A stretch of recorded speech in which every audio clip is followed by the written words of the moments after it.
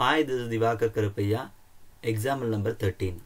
A charge Q is distributed over two concentric halo spheres of radius small r and capital R, where capital R greater than small r.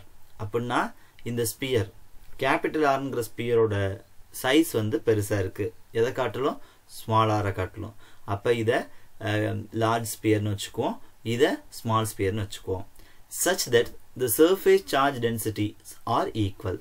முக்கியமான விஷயம் charge equal னு சொல்லல, charge density equal னு சொல்றாங்க. சார்ஜையும் charge densityயும் எப்படி relate பண்ணலாம்? Q is equal to charge Q is equal to sigma times A. சிக்மாங்கிறது surface charge density, A ங்கிறது area. அப்ப sigma is equal to என்ன எழுதலாம்?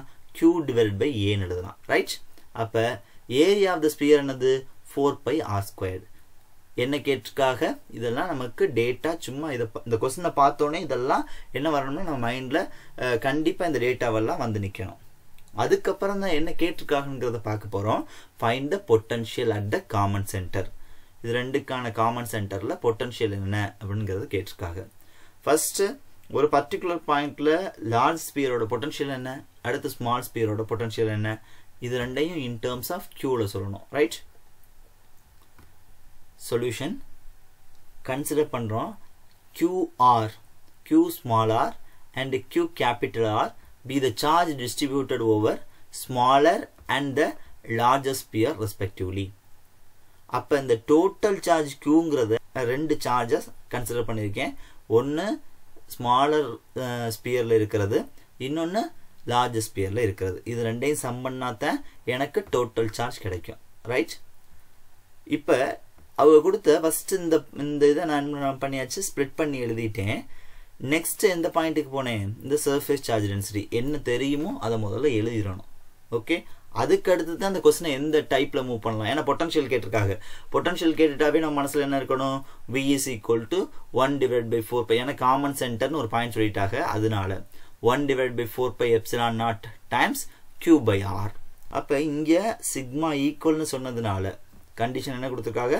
சார்ஜ் டென்சிட்டி சிக்மா ஈக்குவல் அப்படின்னு சொன்னதுனால sigma is equal to Q capital R divided by 4 pi R squared. ஏன்னா radius of capital R, radius of a large sphere வந்து capital R.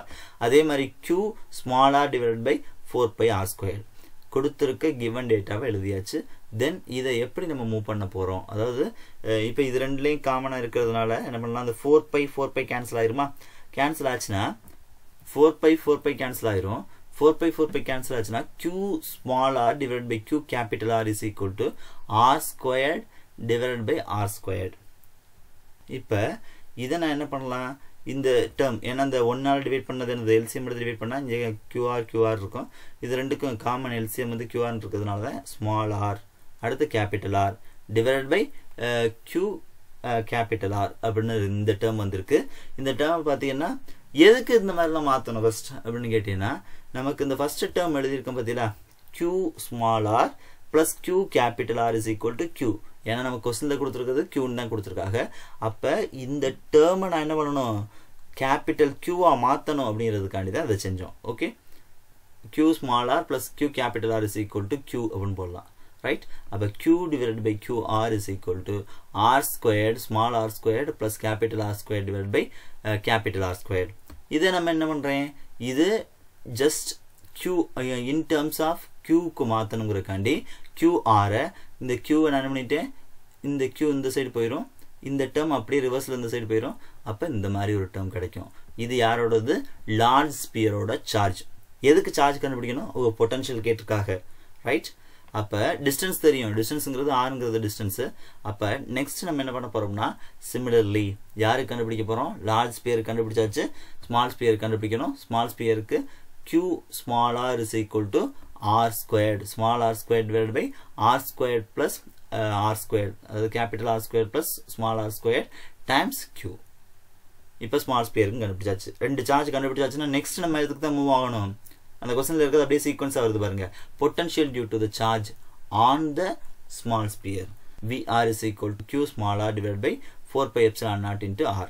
அப்ப இதுக்கு நான் அந்த QR க்கு பதிலா இந்த வேல்யூவை சப்ஸ்டிட்யூட் பண்ணுவேன். அடுத்து சப்ஸ்டிட்யூட் பண்ணிட்டு இதை நான் கேன்சல் பண்ணால் எனக்கு எந்த மாதிரி வருது QR Q small r divided by 4 pi epsilon naught capital R squared plus small r squared அப்படின்னு வருது. அடுத்து நான் யார் கண்டுபிடிக்கணும் லார்ஜ் ஸ்பியருக்கு. லார்ஜ் ஸ்பியருக்கு எப்படி வருது Q capital R divided by 4 pi epsilon naught capital R squared plus small r squared.